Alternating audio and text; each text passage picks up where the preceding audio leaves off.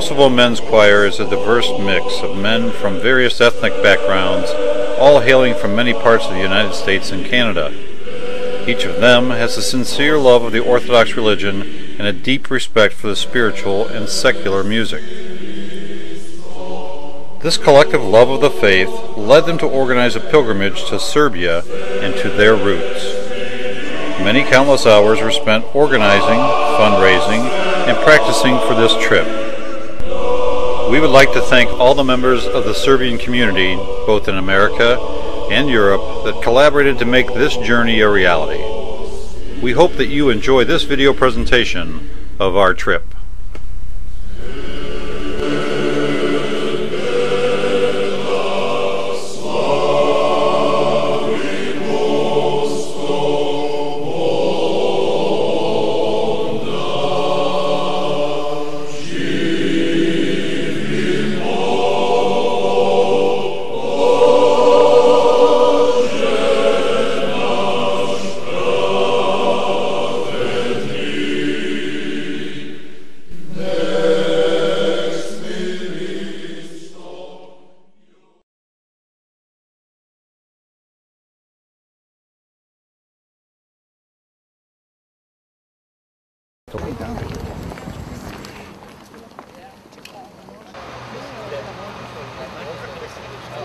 If we can say the visit was royal, like the first day and the mood of our hosts, family Karađorđević.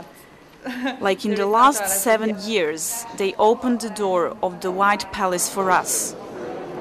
Palace is now home of the descendants of the great Karađorđe, heir to the throne, Prince Alexander and his wife.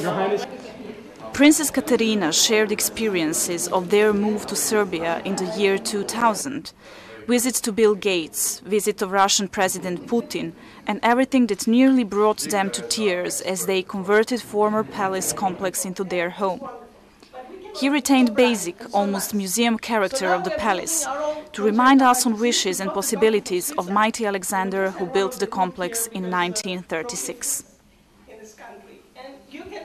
Mi smo prvi poseta danas i radujem se, imamo divni ljudi i želim sve najbolje njihove poseta u naša zemlja i ja sam čuo da ima vrlo interesantno plan da oni idu za nekoliko monastirija i tako dalje.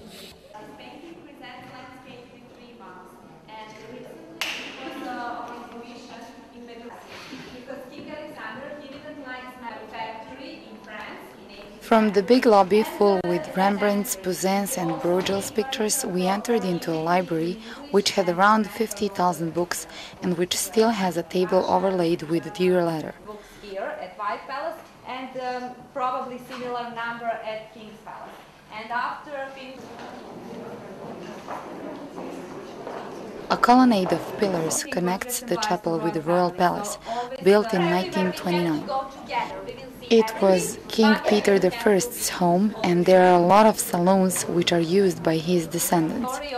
The Red or Magic Saloon has a water wall, and behind that wall were made very confidential conversations.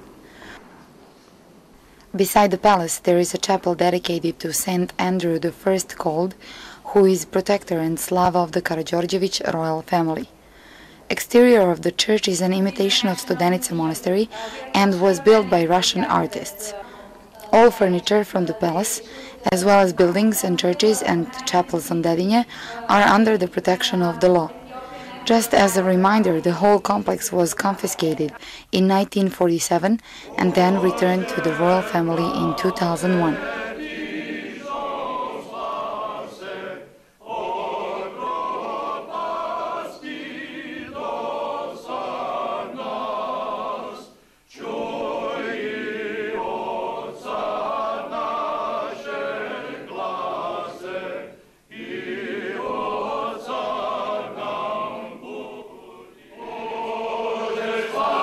Bože nami,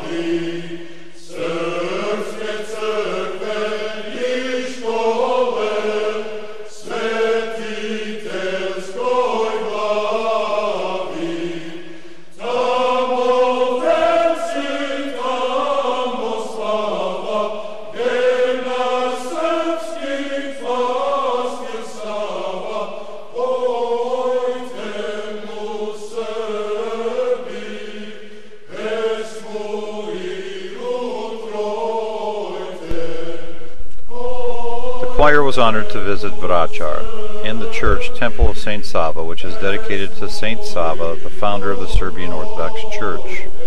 This is the largest Orthodox church in the world and is built on Vračar Plateau, the highest point in downtown Belgrade. The name Vračar is derived from the Serbian word Vrać, meaning medicine man or healer. It is believed this is the location where in 1595 the Turkish Grand Vizier Sinan Pasha burned the remains of Saint Sava in an effort to pacify and punish a rebellious Serbian population. The building of this stunning church structure is being financed exclusively by donations.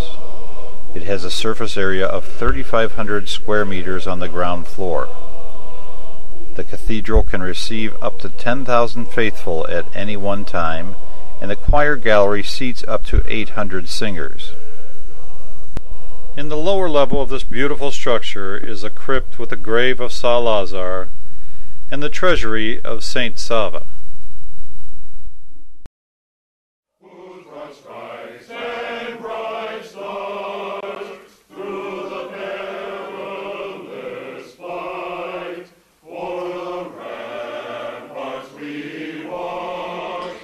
They say that people that don't belong anywhere may best express themselves artistically.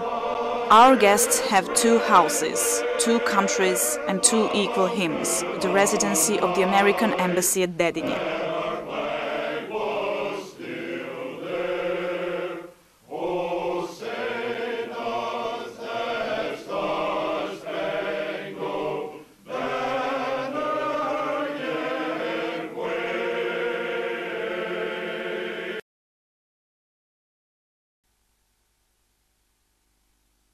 Departure from Belgrade meant leaving most developed infrastructural and administrative center and equally a search for sacredness and symbols of the nation. The route led us to Valjevo, where guests were greeted by Stanko Terzic, vice mayor.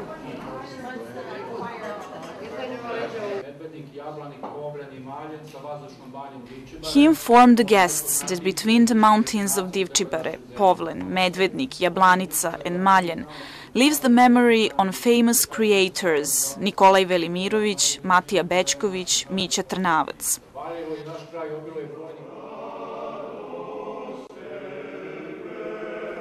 We arrived in Lelić, memorial of Saint Nikolaj Velimirović. Church is of a simple shape. It has the shape of a cross with a dome above the central part of the church. It was built out of stone, brick and stalagmites. In front of the church is a large bell tower and the church house. Frescoes were made on the idea of Bishop Nikolaj. Drawings are unusual and contain theological interpretations of Bishop Nikolaj. The scene of the Last Judgment dominates above all other biblical events. On the 12th of May 1992, sacred remains of Bishop Nikolaj were moved from Monasteries St. Sava in Libertyville, Illinois, USA, to the church in Lelić. There is a chapel in the churchyard of the monastery, also memorial of Bishop Nikolaj. Same year, a museum was opened in the monastery's churchyard dedicated to the memory of Bishop Nikolaj, one of the brightest minds of the Serbian Orthodox Church. The 77th saint of the Serbian Orthodox Church was born in Lelić in 1880. After his education in Switzerland and England, he goes to Moscow. He entered the monasteric order in the monastery Rakovica in 1909, and 10 years later becomes Bishop of Žiča. Bishop Nikolaj and Patriarch Dožić were held captive in Ljubostinja concentration camp Dachau near Munich. Both were released in 1945. Afterwards, Nikolaj leaves for Pennsylvania. He died in 1956 and was buried in Libertyville in Chicago.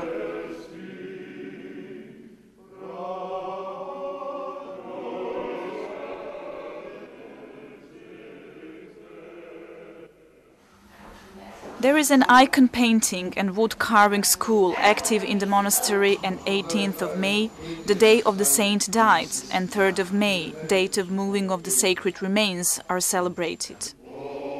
There are few people who had a chance to meet Nikolai.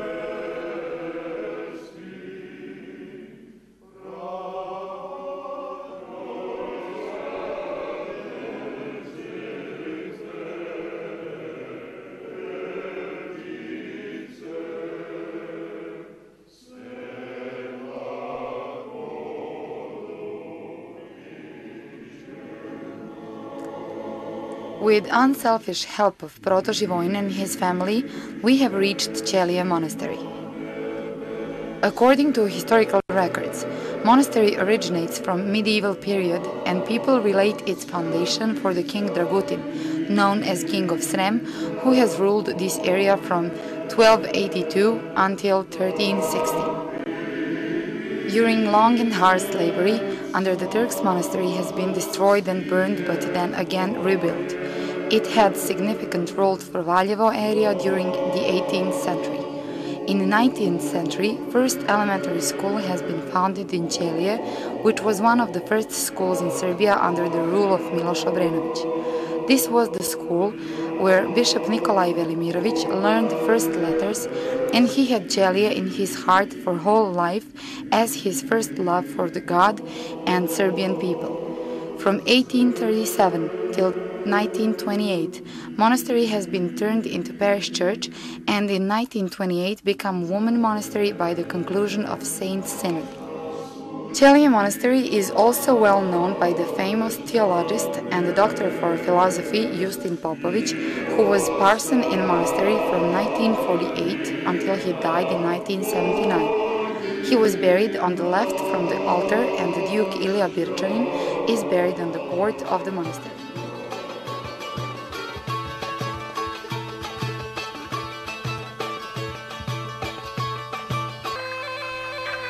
In the village of Sirogojno, respite was waiting. Sirogojno is settled on the mountain of Zlatibor, famous tourist destination in western Serbia, 250 kilometers southwest from Belgrade, on the main highway connecting Belgrade and Adriatic coast. The closest city, Užice, is 30 kilometers away.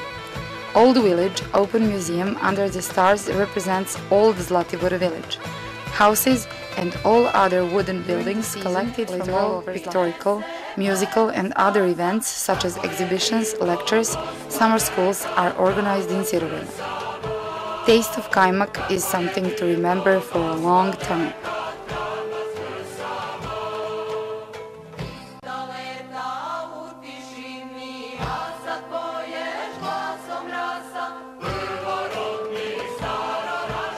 And here we are in Mečavnik. World-famous film director Emir Kusturica built this small ethno village and he is still building it. He made his movie Life is a Miracle in this improvised village, which is characteristic by winds and rain, as the name of the mountain is Mokra Gora, or in English, Wet Mountain. Wooden houses are typical for that area, and you can smell the spirit of the people from around Zlatibor and Stara Mountain. Beside the guest houses, there is a small chapel dedicated to Saint Sava, a restaurant, cinema, and concert hall. Mečavnik is also a place that is reserved for summer workshops for Kusturica's students from all over the world. We were so very close to the stars. Or we became stars.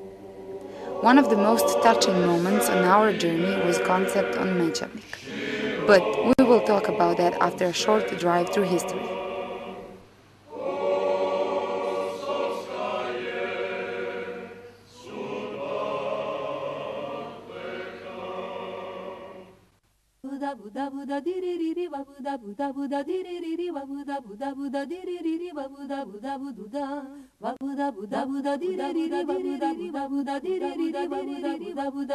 All 14 days in Serbia we spent on the road.